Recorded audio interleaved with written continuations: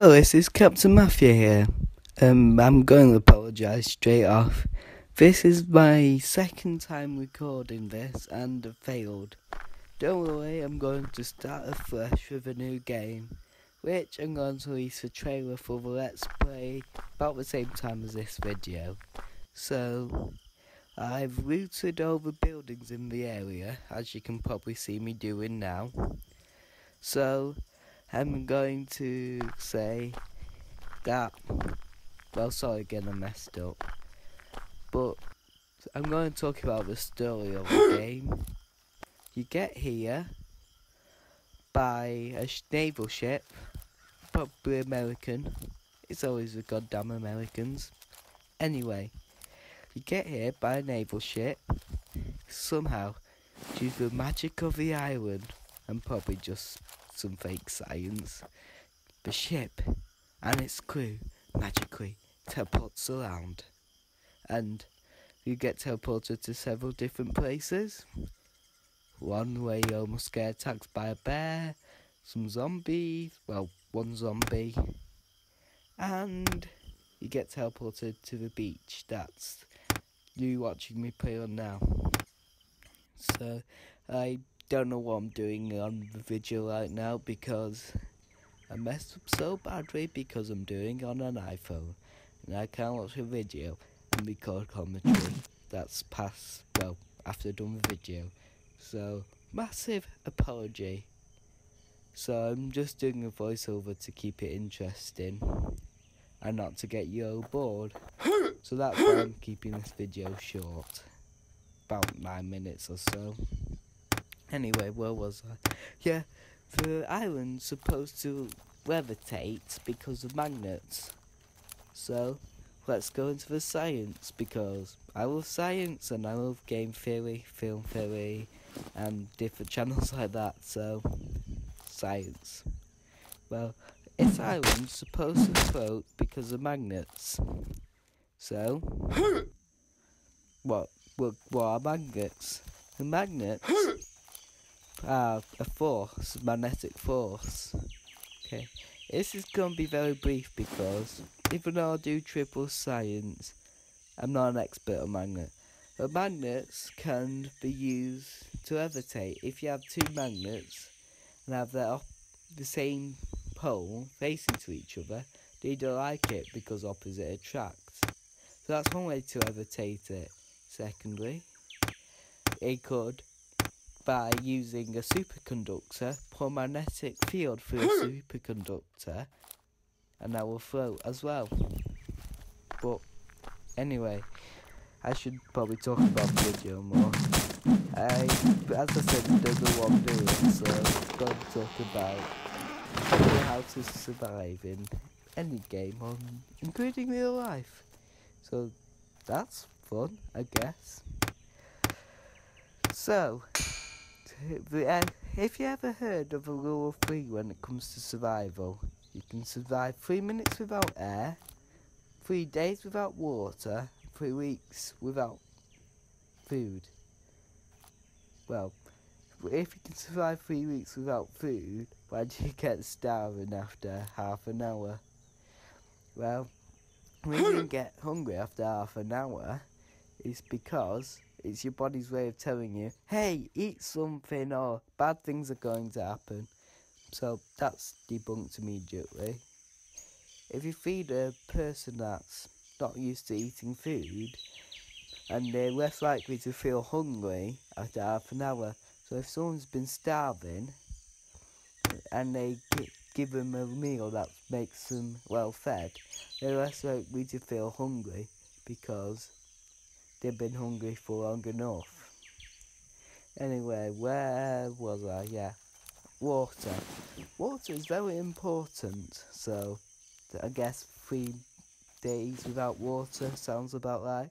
But in Radiation Island, you don't have to deal with water. But in one of my other favourite games, which if I can get recording on my computer, is Stranded Deep. You have to deal with water there.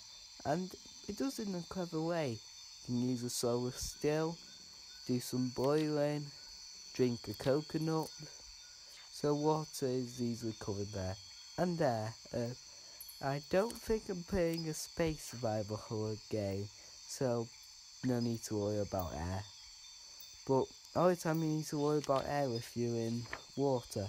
So if you're swimming and you're not getting any new air, and you're in an average size room while swimming, you need to worry about that rule.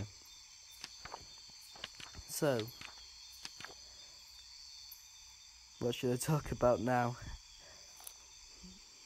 Well, I can talk about why it took me a month to release this video. Okay? 2 words, life and school. And, well, that's all I have to say. Anyway, curious. What is your favourite YouTuber? Well, my favourite YouTuber's got to be... It's between Enter Elysium, The Game Theory, but that means MatPat. Who doesn't love MatPat? And Matt Rowan, that Kerbal Space Program YouTuber that's British. Because, Britannia. I should probably stop singing. I'm British as well. Very patriotic. I should probably tell you about this new game I'm talking about doing that. It's going to be called Warwings. And, oh, Dr. Who. I'm back. So I had to go. The phone rang. And, well, since I'm recording separately from the video, I can easily leave a video playing, so I had a check of what the video was going on so I can talk about stuff better. I believe I was just chopping down trees. So after chopping down those trees and got what I'm going to do. Anyway, you're probably wondering why that chest is put on the roof. If you can remember back that far, you could do, but I'm not too sure. But anyway, the chest is on the roof because I thought it was funny. And, well, turned out it wasn't very funny at all. So, that's kind of incorrect. It wasn't really funny at all. So, what to talk about now? I could talk about how I accidentally just turned my phone off whilst recording this voiceover. So, I told you I'm messing with this video very bad. Well, grab a piece of coming. I should say very badly. Anyway, what to talk about? We could talk about life. Well, my life is interesting. I go to school, I have school holidays, and that's my life. Anyway, I wanted to start YouTubing because I like YouTube, and I always wanted to do something on YouTube, so this is a dream come true, even though I messed up. But here, have you ever heard a good YouTuber not messed up in his lifetime? I haven't. Heck, even the first YouTubers probably messed up their own videos. Well, I meant when they were you get what I mean. Yeah, I'm not very good with words at times. Being dyslexic. And, yeah. Well, talking about dyslexia, some of the best famous people and some of the best scientists are dyslexic. Like a certain Albert Einstein I could mention. But I think I'm getting off topic for what I was talking about before this cut. I was talking about the new expo I was going to do if I don't mess it up, because it can easily be done without messing up. There's a game called Warwings, recent game on the App Store, which I immediately fell in love with. It's basically better World of Warplanes, but worse War Thunder. Okay, that's not doing it justice. It's a playing first-person shooter. Well, not first, third. We fly around a plane doing dogfights. Sounds fun. Definitely go and play as Britain because, like I said before, I'm very patriotic. And, well, I love Britain. Britain's my home country. I love it. Anyway, I think the video's about to end, so I'm going to stop commentary here. So, Captain Matthew, signing off.